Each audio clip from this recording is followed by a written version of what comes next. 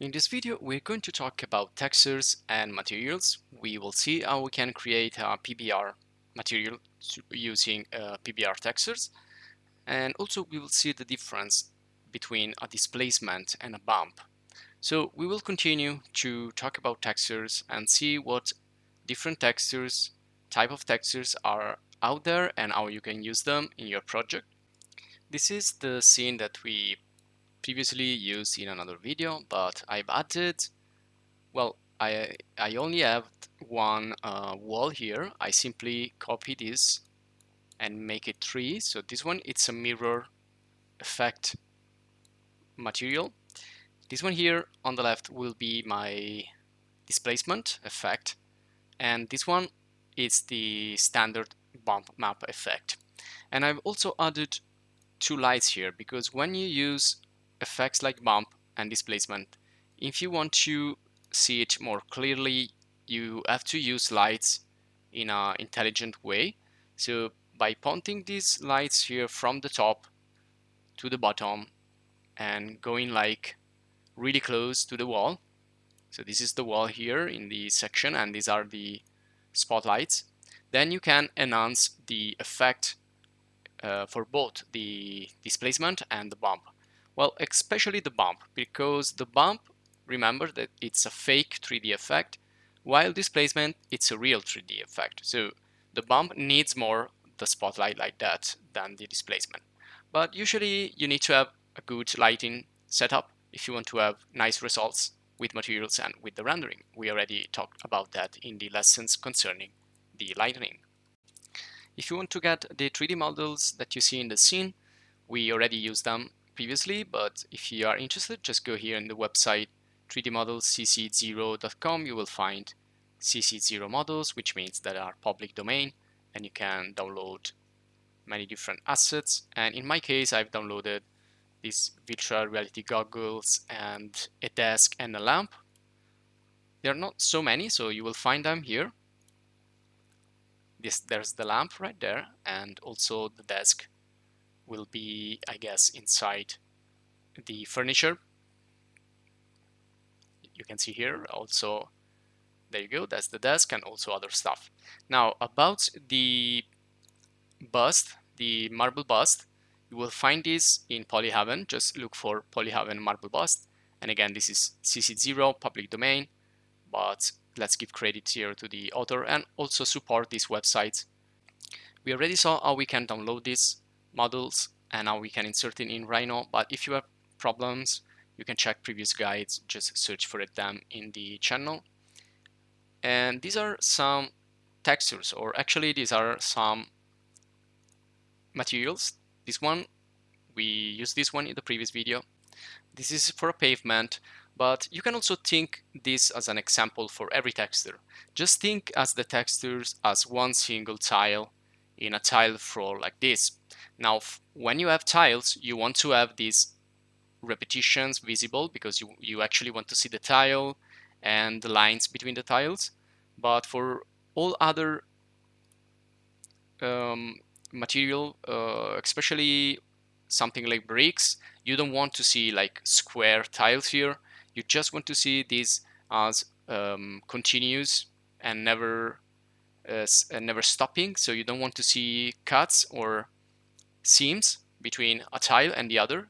It all has to cover a large surface without having those cuts or seams visible. And this is the concept that I'm going to explain to you right away. So let's go to talk about textures first. Now, textures are in general are images that you can use. You can see here to apply them to 3D models and also for other reasons, for graphic design. So you have many different types of textures. They usually represent a particular material. So when you're looking for something more specific, you should look for the name of that material. Now also, there are different types of textures. I'm trying to explain to you here the main categories. Now the first categories will be the texture, let's call it tileable, so that you can repeat many times to cover large surfaces. And this could be tiles, or could be again like bricks or carpet or plaster or anything else. Now, when you search for texture that you want to repeat many times, just type seamless, because this is probably gonna give you better results without seams, which means without cuts between tile and the other. And also type the name of the material that you're looking for. Now, the best materials here, the best textures actually for the materials, are the ones that don't have like shadows or like writings or logos or anything that could be repeated many times. You can see this one here. It has like a part where it's more shadowy, and the other one here where it's more bright. This is not good because those two effects are going to repeat as many times as you repeat this style, so this won't work. Now you have another option, and that is with textures that you don't want to repeat. You just want to place once.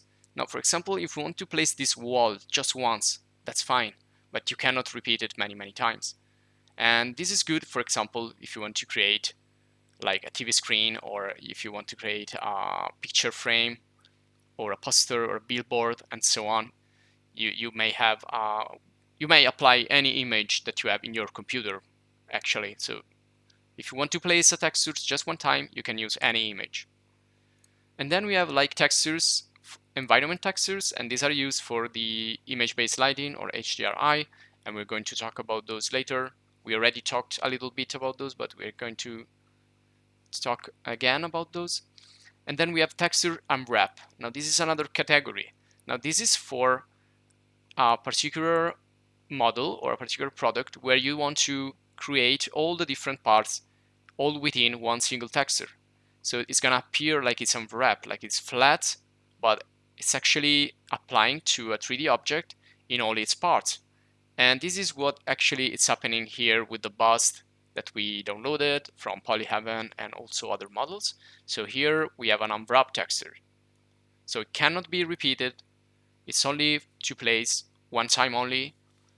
And also I suggest you to try Armor Paint, which is a really nice open source and free to use software.